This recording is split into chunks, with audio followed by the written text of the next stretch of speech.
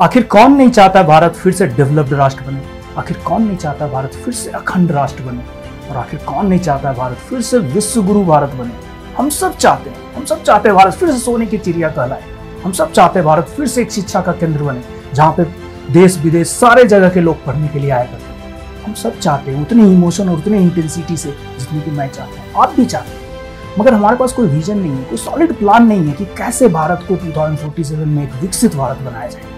मैं Kundan Kumar will discuss about the detailed blueprint about Viksit Bharat 2047. I have the 7S formula. Based on that, we can make surely India Viksit Bharat in 2047.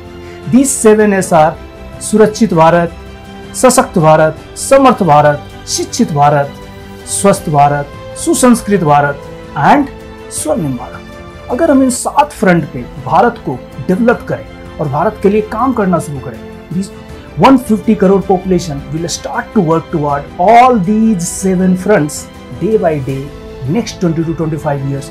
Surely I am much hopeful and you are also much hopeful.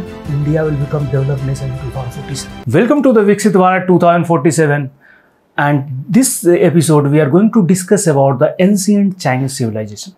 You can say just one of the things, if we are discussing about Viksit Bharat 2047, then how it is related to Chinese civilization. Just I will tell you, we are in the process to understand how this modern concept of nation or a state has come. Like now in this world, almost 192 nations are there, which are almost independent and they are self-ruling. Maybe their systems are different. They are following, fewer countries are following presidential democratic system, few are following you can say parliamentary democratic system. Maybe their political systems or other things are different, but some commonality is there. They are the part of one single world and they are following certain code of conduct for the people, for the society and for the other country, and which are surrounded for that. Earlier it was not like that. Then we are in the process to understand how this concept of modern nation state has come from very ancient civilization to this stage. Last 6,000 years, how this has developed from very ancient civilization to big empire, then you can say evolution of Islam and Arab, then you can say rise of the Europeans, colonization, decolonization, industrialization, and afterwards it has gone to the like a separate nation state based on the cultural identity, based on the language identity, based on the religious identity, or based on the geographical identity or geographical similarity. Nation and state has formed. तो आज हम लोग इस episode में समझने की कोशिश करेंगे कि येलो रिवर सिविलाइजेशन, और you can say what ever ancient Chinese civilisation which happened during around 3000 BC, how it has affected our you can say human societies and how it is contributed for the development of the human society. Then welcome again. This episode 9, Viksit Bharat 2047. Just these few figures maybe trigger you why name has come this yellow river, because this you can say it will drain to the sea. That is name also yellow sea, but that is not name because yellow sea is name, because water of the river is yellow. Due to name of the river also it is yellow sea. And why it is yellow is its nature? Because it is very highly silted. It will come from very high you can say Himalayas, from very high level of mountain, and it will come to the like a plateau, then it will come to the plain area. Due to very long journey, it will be concentration of silt will be very high. Due to it will become yellowish in nature. This you can say different type of religion whatever developed during ancient time. Just we'll try to understand little better way about this photo or this image. Just try to understand what it want to say. It is just made near to yellow river, or we can say in Chinese name it is Wanhu river. Wanhu river was the you can say mother of cradle of the civilization, which has supported the ancient Chinese civilization. And that point of time it has given like a mother kind of thing, and it has supported, it has developed, nurtured the ancient Chinese civilization. But afterwards, in another perspective, at present time also government is spending billions of rupees to just control the Yellow River flood, because it is so devastating and too much unpredictable. Due to it is called sometimes ungovernable, or sorrow of the China, that is also called same river, Yellow River or Wanhu River. But once upon a time, during ancient time, it was the mother river, and it has protected, it has nurtured, it has given the way to develop the ancient Chinese civilization. Multiple name is there: Wanhu, Wanhu, Wanhe, or Yellow River, cradle of the ancient Chinese civilization. This image or this sculpture will give you the hint about what was the importance of this river during ancient time. We'll move a little bit more. We'll try to understand few more facts about the Yellow River. This is one of the longest rivers, second largest Chinese river, second largest. Only beyond that, only Yangtze River is there, which are more longer than Yellow River.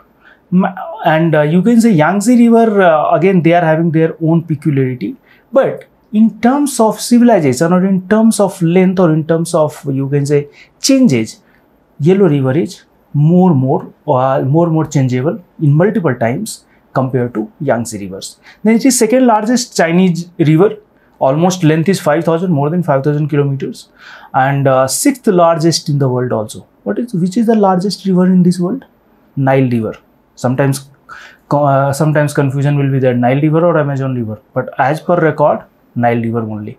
Few you can say scientists or geologists are telling that this Amazon River is longest, but still it is not proven, and Nile River is on the record largest river. And Yangtze River is the largest river in the world, is the Nile River, and largest river in Asia is Yangtze River. Both of the things, just to keep in mind, largest river Nile we already know. Largest river in Asia, it is Yangtze River, and second largest river in China, that is Yellow River. It crosses almost 9 provinces. 9 provinces, you cannot imagine how much it will be, you can say, variation in these all 9 provinces if it is crossing. Like just suppose it is starting from here, and it is just path also, you will look this river, that is so complicated. It will start from the Himalaya region. First, it will run almost 1,000 kilometers on the mountain. Then it will come to the plateau area, almost 2,000 kilometers. It will run to the plateau area. Then it will come to the plain area, and afterwards almost 1,000 kilometers it will run on the plain area. Then it is one of the biggest river, and it has and due to this diversity, or due to this long movement of the river, it will accumulated very high concentration of silt. And once it is coming toward the plain area, then their silt concentration will be so high. What will happen? The water will become almost mud kind of thing. It will not like a water flowing freely. It will be like almost mud. And due to this, silt will be deposited, and their base will keep on change. And base height, once we keep on changing, then path of the river or course of the river are so unpredictable. And due to that, this river is called Curse of China. Because no one can guess next year when rainy season will come, this river which path it will flow. Suddenly it will change to some other path.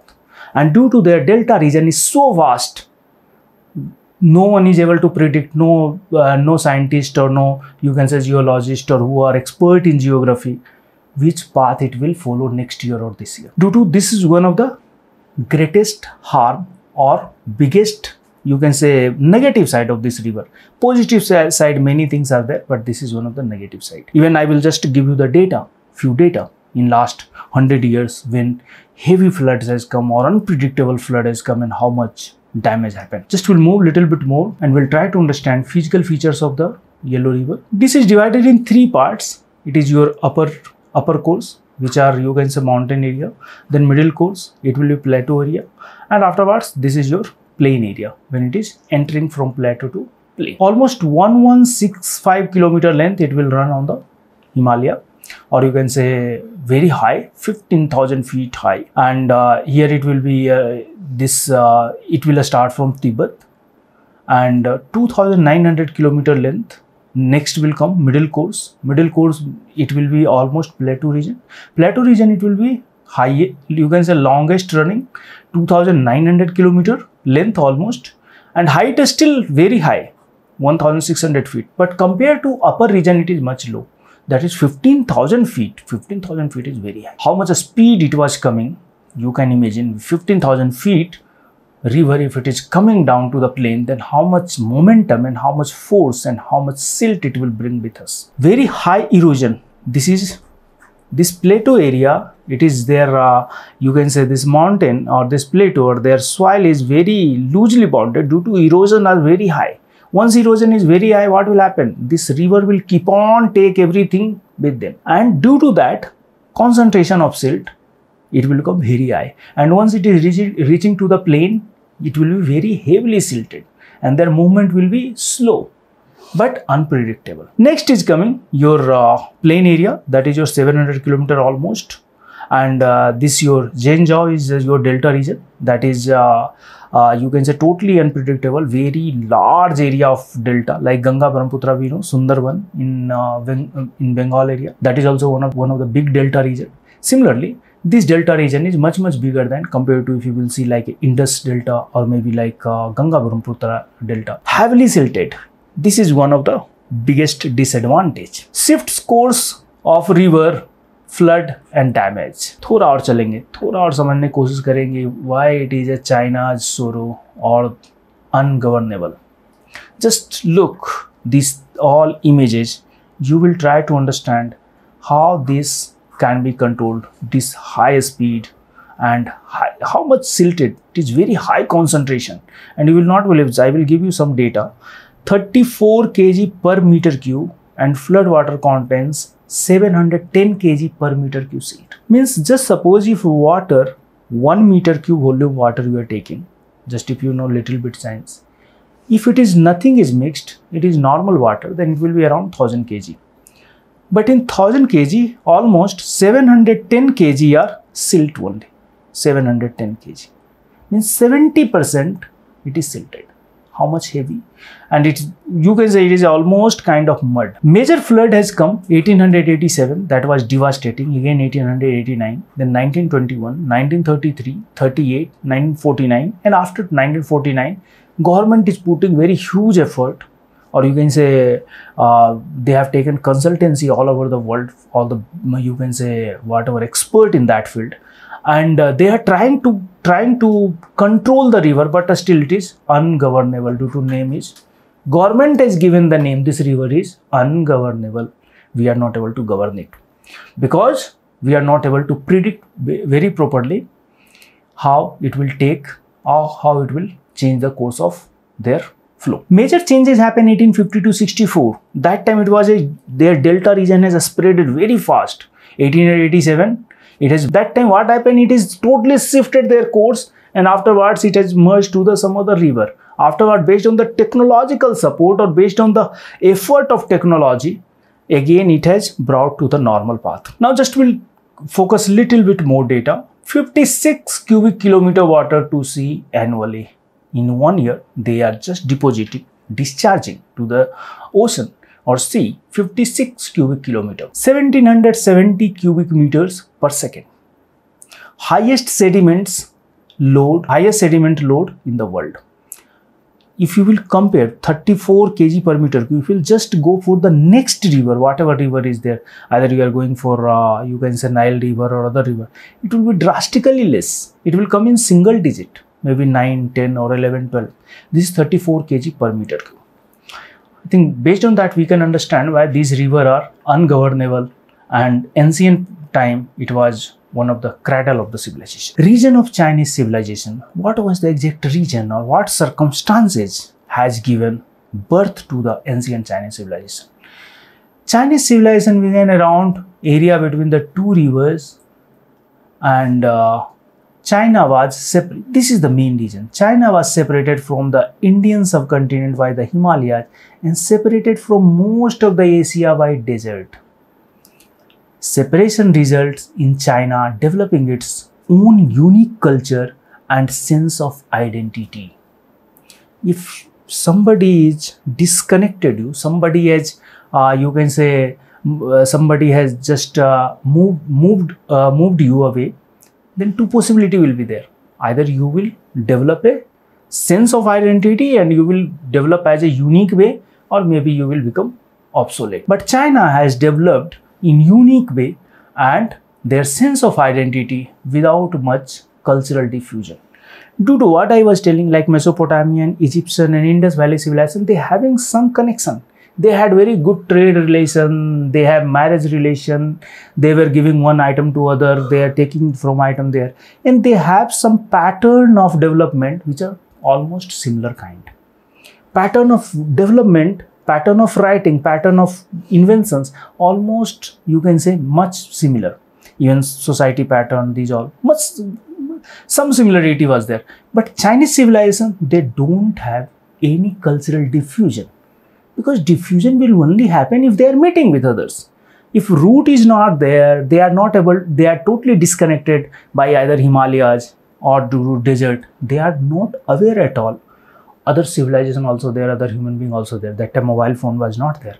If someone will call from China to Britain and they will ask, how are you, and you are going to do this or not. They were not aware at all. And based on the diffusion, based on the you can say aloneness, or based on the lack of the contact, they developed in their own way, and still they maintained that uniqueness, or still they maintain their own identity. Still modern Chinese civilization also, they maintain their own identity, and their language also one of the most difficult language, because they were not aware about how this world are going on, how people are speaking. They developed based on their requirement. How much requirement happened, they keep on invented the figures, and you will not believe almost 2000 alpha different type of figures are there to understand Chinese in proper way. If you want to learn the Chinese, if you want to learn the Chinese language, then minimum you have to, minimum 500 to 600 figure you have to identify. Then only, it is not like English, only 26 alphabet is there, everything you can make from this 26, or it is not like other language. It is so difficult. But who are expert in Chinese language, they know around 2000 different figures which can make the different tone or different sound, different dhwani based on the various combinations. Then this is unique culture. Chinese civilization is unique culture, and that was the reason it has given the birth of the new civilization.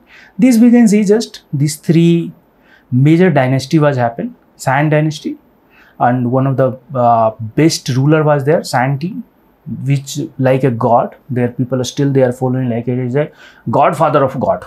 Means all the, you can say just Sardar of the god, or you can say god of the god. Like in Hindu we are telling Mahadev, Devo ke Dev Mahadev. Similarly, Santi is treated as a, you can say, super god.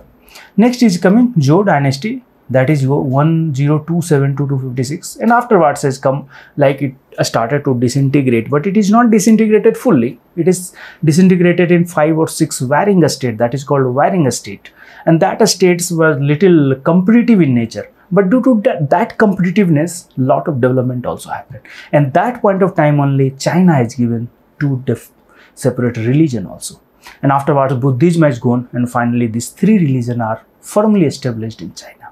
Still China, if you will go, then these 3 religions are followed.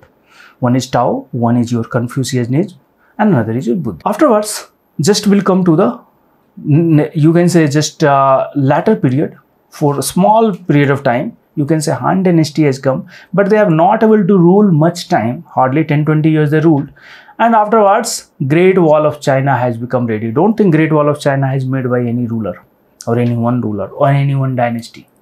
It is an effort of more than 2500 years. Yes, I am telling you fact. It is a consistent effort throughout the Chinese civilization during ancient time, and after making constant effort of almost 2000 years, finally around 200 BC, it has become full ready, and still it is standing with, you can say, good shape, and you can say this strength. Still it is good strength. Just will move little bit more. We'll try to understand. Only diffusion happened when Buddhism has spread in China.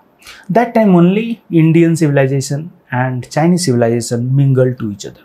And due to, we can say here, just parallel timeline, we can say, just comparison, India and China. When it was here in Indus Valley civilization, that time their Shang dynasty was ruling. And when Vedic period here started, their Zhou dynasty was ruling. And due to two religions, Hinduism has given birth to Buddhism, Jainism and Sikhism. Similarly, ancient Chinese civilization also given birth to the Taoism and Confucianism. And afterwards, Buddhism has spreaded very fast in China. And that point of time, that was the third religious practices in China. And afterwards, Buddhist has become your second largest people which are following in China. And modern time we will go, then now it is the highest number of people who are following the Buddhism. Now slowly Confucianism and Taoism is going down because their practices are so complicated. Normal people are not much comfortable. Buddhism are giving very clear-cut idea, and it is although ancient time they are polytheistic in nature, means multiple god they used to follow. But once Buddhism is introduced, like a, you can say, monotheistic, only Gautam Buddha is there, no before, no after, nothing is there. Whatever teachings of Gautam Buddha is there, that is only religion, and that only will be your culture and life preaches. Then here you can say few points are there. Buddhism mainly was focused on few points, like why people are suffering. This was one of the main concern or main philosophical point of Buddhism. Second philosophical point was there, what is the right path. Like sometimes people will be so demotivated, correct, it will be very low, sometimes it will be very high. Due to Buddha is called Madhyam Marg. Madhyam Marg in Sanskrit called, you can say Hindi Madhyam Marg, or in English it is a middle path. Middle path means always you follow middle path. And they have given Ashtang rule, 8 नियम दिए बुद्ध ने कि ये 8 नियम follow करो जिंदगी में, जिंदगी की सारी समस्याएं खत्म हो जाएगी. तो बुद्ध के जो नियम थे वो कहीं न कहीं हिंदुइज्म से ड्रॉन किए हुए थे, लेकिन उसको कंसोलिडेट किया हुआ था. हिंदुइज्म में प्रॉब्लम है, प्रॉब्लम मैं ये नेगेटिव नहीं बोल रहा हूँ, प्रॉब्लम ये है कि things are not consolidated, it is so wide. Due to as a general person they are not able to conceive it properly, they are not able to conceptualize it properly, they are not able to digest it because it is so wide, and their level of understanding, it is so in depth. As a common people, they are not able to correlate their life with their highest level of knowledge and understanding. That is one of the biggest confusion why Hinduism are not becoming their pace of running is not parallel to Christianity or Islam. Like Islam is running like a 150 km per hour. Christianity is also running almost 120 km per hour. I'm not giving data just for wrong way. I'm just telling. But Hinduism is running like a bullock cart. It is not running at all. Because we are so wide, we are not left anything. Why they are able to run fast? Because they are very lightweight. They left everything, they picked one point and they are keep on running. But Hinduism, we have taken everything. Still we are taking. Still we are assimilating. What are the things can be consolidated or can be assimilated in Hinduism as a knowledge, as a concept, as a human dharma? It is still going to assimilate. Due to we are so bulky, we cannot move fast. Just I am correlating analogically, nothing more. Just we'll move little bit more. Now we'll just try to understand timeline of Chinese civilization. Timeline almost, it depends on books to book. Like some people will start 1800 BC. Some will start 1700 BC. That is not much, because in history, whatever we are following the method of chronology. How we are deciding the chronology? Like any of the things happened 5,000 years before or maybe 10,000 years before. This is based on the carbon dating method. And carbon dating method is based on the radioactivity. If you know little bit chemistry, radioactivity is based on the half-life. Half-life is itself a 100 years, 200 years. Then error of margin here, 200 years are normal. Due to history, we should not be very much stick, especially for ancient history. It is 1000 BC or it is 1200 BC, it is immaterial. 100 years, 200 years is a normal error of margin. Like we are taking now. Design factor or these all, afterwards many of the things we are taking for engineering and these all, then their margin will be very small, it will be very less, tolerance limit, it will be very less. It will be in millimeter if you are considering in a length. But here, error of margin will be 200 years minimum. If 200 years also you are getting almost correct, you can say your studies are very good. Then here, whatever is there, 1650, that is San Dynasty, earliest Chinese river valley civilization near Yellow River, earliest form of Chinese writing they have started. Many of the development happened during the San Dynasty, and Santi was the one of the greatest ruler which was having almost god-like authority in China. Next has come Zhou Dynasty. This once Zhou Dynasty has come, then people started to revolt against them. Because they suppressed the San Dynasty and they started to rule. Then people thinking they are wrong people. San Dynasty people were good. They are our god-like people, and these people are suppressing them and they are just capturing the power. Then they found one new concept, how to mobilize or how to manipulate the public. They told, their ruler started to told, we have the mandate of heaven. Can't say this is all the technique they used to rule over the people. Their ruler started to tell, we have the mandate of heaven. Heaven only has given mandate to us. You go and replace the San Dynasty and start to rule on the China. And slowly people convinced for that. And that mandate of heaven has given almost, you can say, 1000 years of ruling, and multiple ruler has come during this Zhou Dynasty. This was also has given the dynastic cycle, and that cycle has very long lasting. Next has come your warring state. Warring state are almost, you can say, 200 to 50 years. Here what type? Different type of states, 6-7 states started to develop, and based on the conflict and rival dynasties, here final output is two religion has come out. One is Confucianism, one is Taoism. थोड़ा और move करेंगे. Now just we'll try to focus on each and every dynasty, what they have done, what was their contribution, and what was their social you can say social order. Like this is your Shang Dynasty. Shang Dynasty, it was the like geographical area is like this, almost very big empire. King was the supreme, that will be always. And afterwards, nobles people, warriors, leaders, artisans, farmers, and slaves. Slaves are always, they are bottommost. They have to pay heavily to make history as a history. We are telling, like we are reading now history with a like this is history, that dynasty was ruling, this was the ruler. Who made that history as a history? Then these slave people who suffered like anything. Every civilization, they have taken load on their own you can say own body and own their hand, and based on that all king has flourished.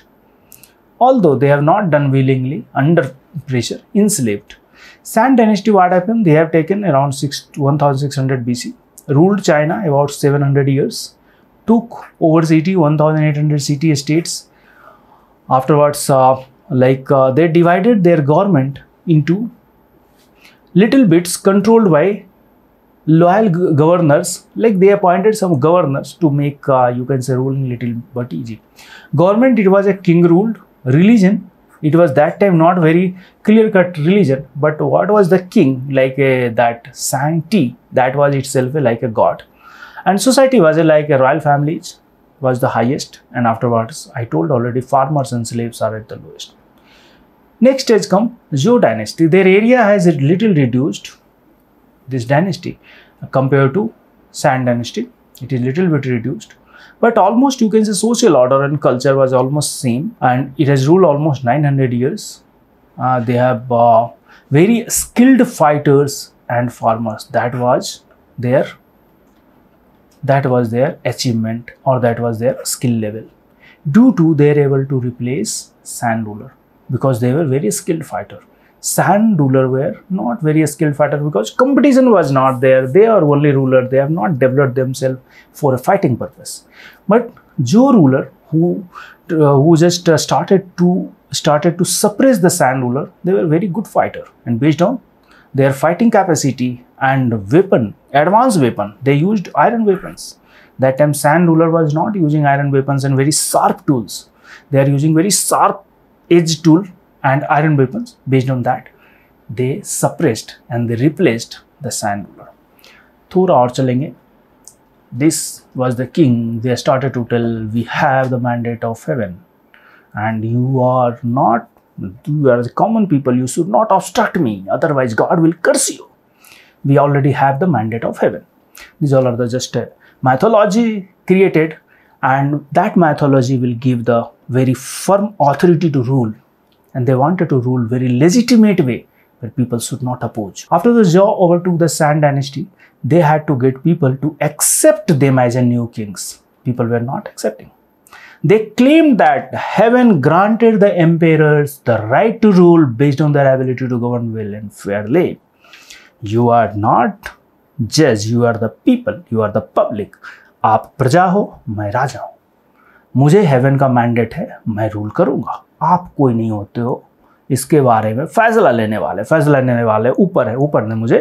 ऊपर वाले ने मुझे भेजा है. Go, suppress the sand and rule it.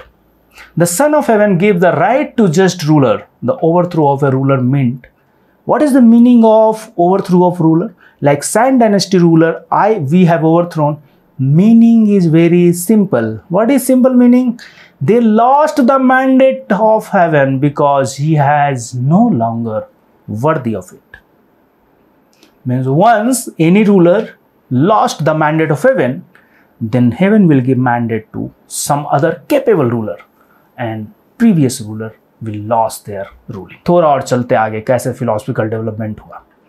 आगे चल के उसी के बाद वारिंग स्टेट ने चाइना को थोड़ा डिवाइड कर दिया. 5-6 स्टेट में, बहुत सारे स्टेट्स में डिवाइड कर दिया. Finally it was the, you can say like it was an output, you can say, from last 2000 years. It was like a plant was becoming strong.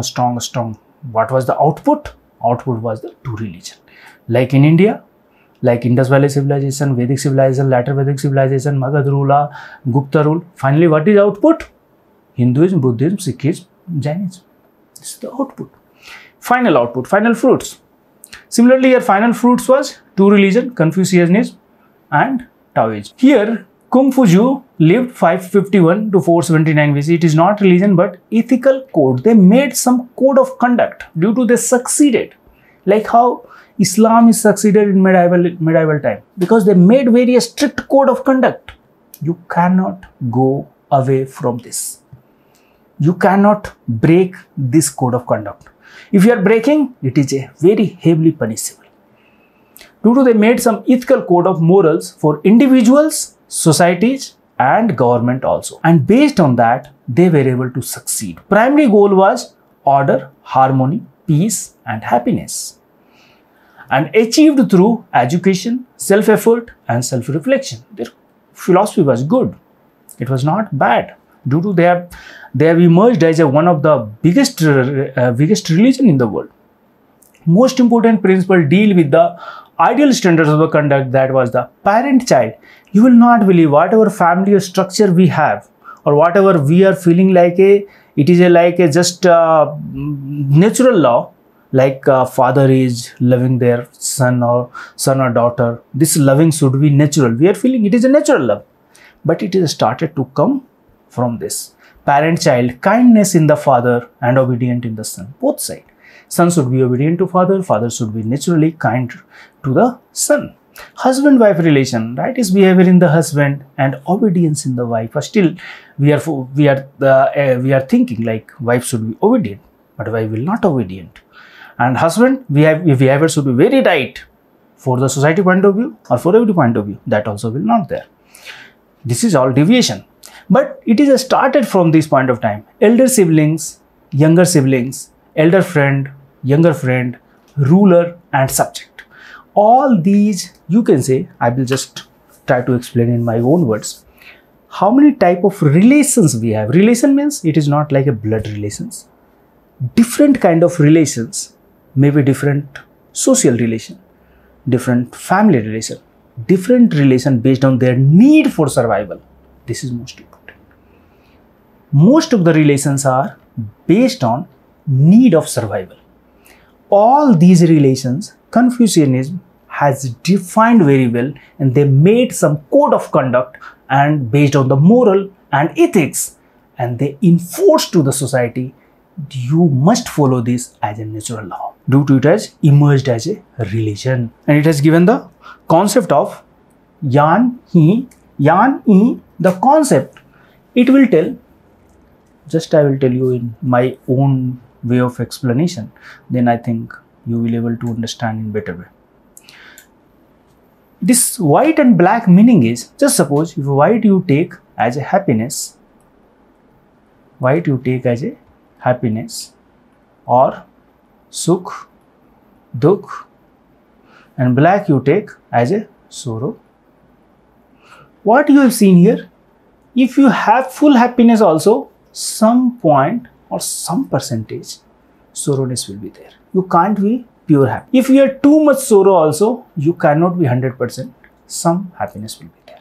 इसलिए जब आप बहुत खुश होते हो तो भी आंखों से आंसू निकलते हैं, जब आप बहुत दुखी होते हो फिर भी आंखों से आंसू निकलते हैं. घटना से तो happiness and sorrowness is having a cyclic relation with life, and it will keep on changing. They have given the three jewels like compassion, moderation, and humility.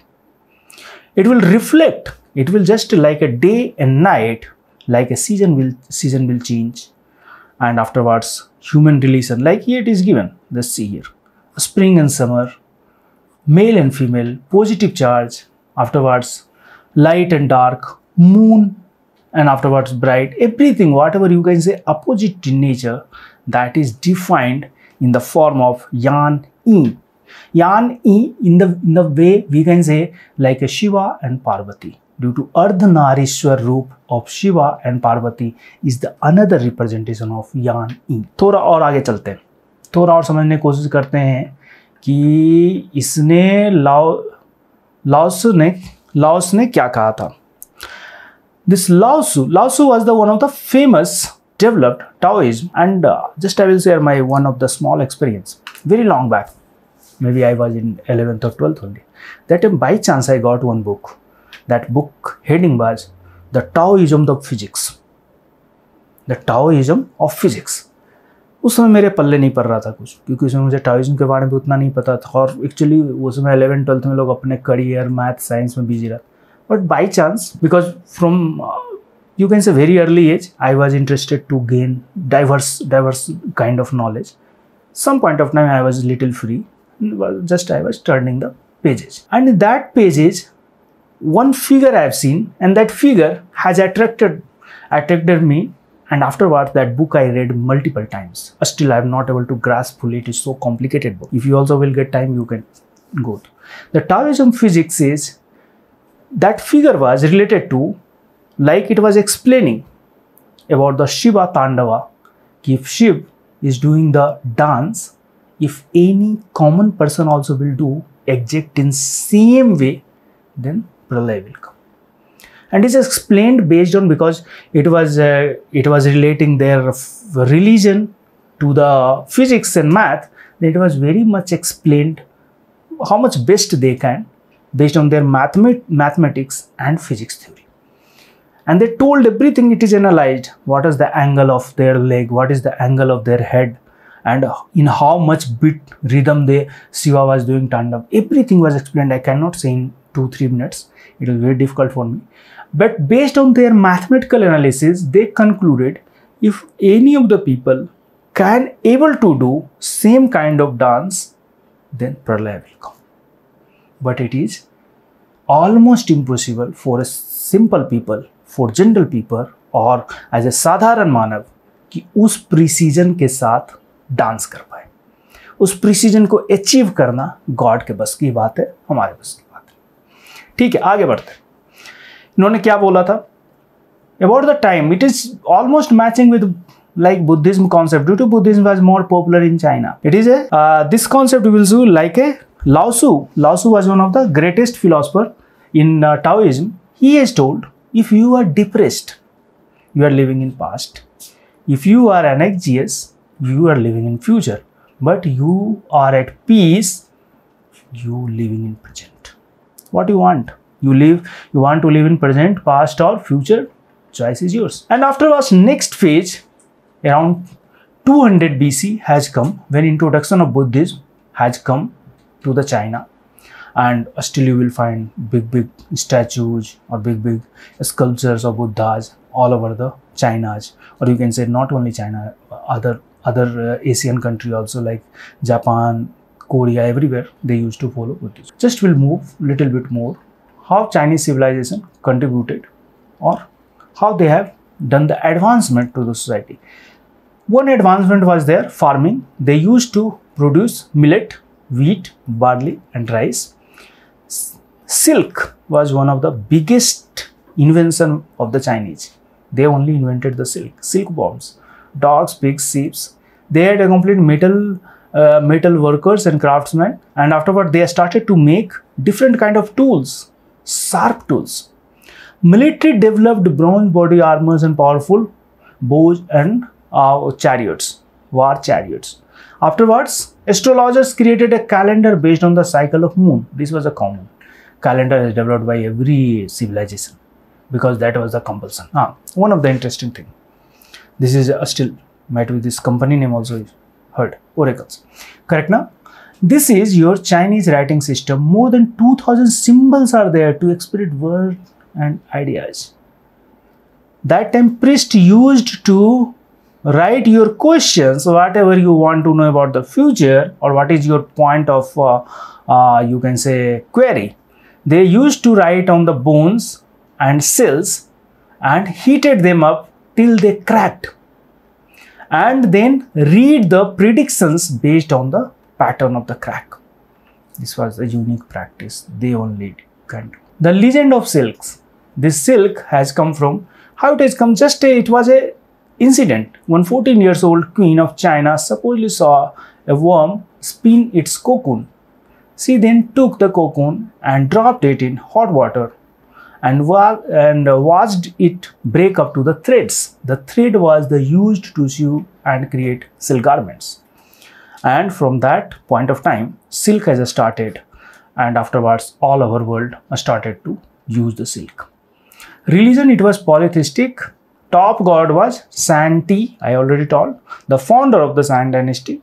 Ancestor worship, still India we are following. It has taken from China maybe. Ancestor worship, or maybe Chinese has taken from Indian, we don't know, because Indus Valley civilization, it was not there, but Vedic civilization was there, ancestor worship. Began in this period, as did the sacrifices to the gods. When kings died, thousands of slaves were executed to serve him in the afterlife. This is all the wrong practice. One king has died, afterward thousands of slaves were executed. When afterlife king will be needed, then these will be served. The king's tomb would be filled with objects and food that he would need in afterlife, like Egyptian. Egyptian, like they made pyramid, and in pyramid they used to keep all the things whatever they needed day to day. And similarly, their king tomb used to keep all the things whatever can be needed. Afterwards, around 200 BC, the Great Wall of China. It is one of the greatest achievement, and it has taken almost, you can now just say, that much long time. It was a continuous effort. It was a continuous effort by many dynasties and many of the rulers. Then this marvelous work has become ready, and that still standing alone with great power and you can say strength. Due to Great Wall of China, we can say ancient Chinese civilization is ending here, and from this point of time we are entered in medieval China or modern China. I think just lump sum idea we got about the ancient Chinese civilization, and our purpose is also for that only. I'm not taking you as a history special class for any competitive exam or anything. We are just taking you to get the idea how this human civilization has traveled in last 6,000 years and reached to this modern concept of nation and state. Thank you very much.